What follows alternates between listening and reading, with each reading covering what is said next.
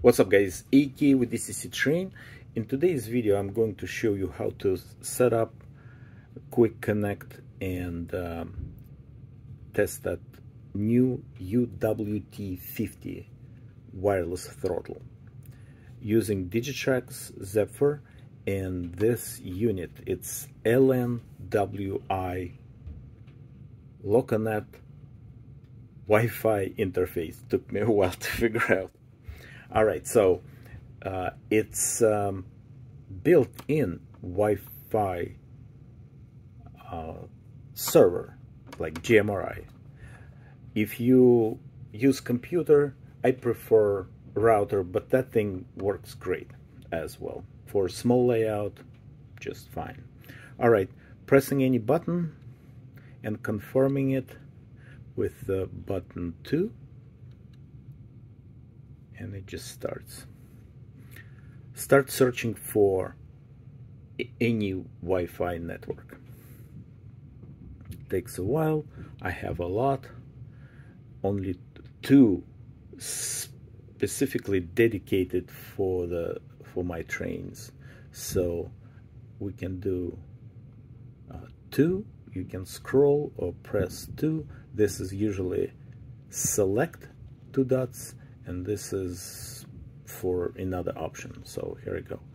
Press 2 or hit that big button here. Scan for Wi-Fi. Here we go. So it's detected right away that Digitrax unit DTX5 etc. etc. And what I'm going to do, select again 1 or press those to this button. So we'll just press 1. Easy.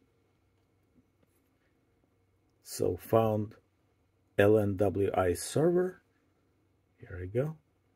And I'm going to save it with this button. 2 again. It's confirming save. Connected. So I believe I use locomotive address 3. So I'm just going to steal it. Here again. Ta-da! So important thing, you need to check that bar for the wireless connection. Of course, it's like near here, but if you're losing or it's getting low, just make sure it has a good connection. So we're going to the locomotive. It's very similar, selecting pretty much identical to model 100. So I'm selecting locomotive 3, pressing locomotive button again. Here we go. Should power my layout. Yep, it's up, and pressing F8.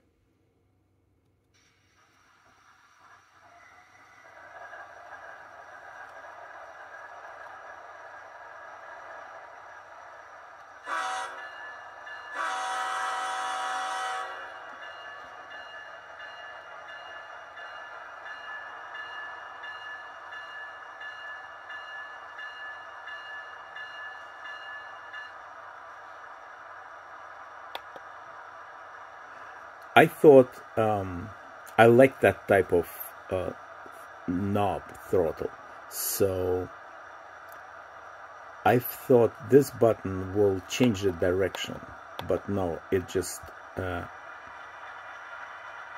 resetting the speed right away, stopping the engine. Here we go. See? Changing direction will be this button.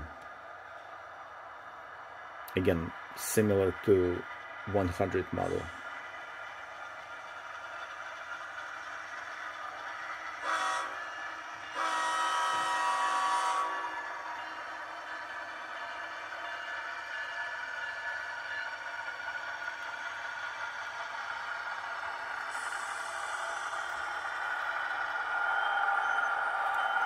Here we go. If you have questions about details and stuff, I'll really happy to explain more. Thanks for watching Supporting Business, and have a good one. Bye bye.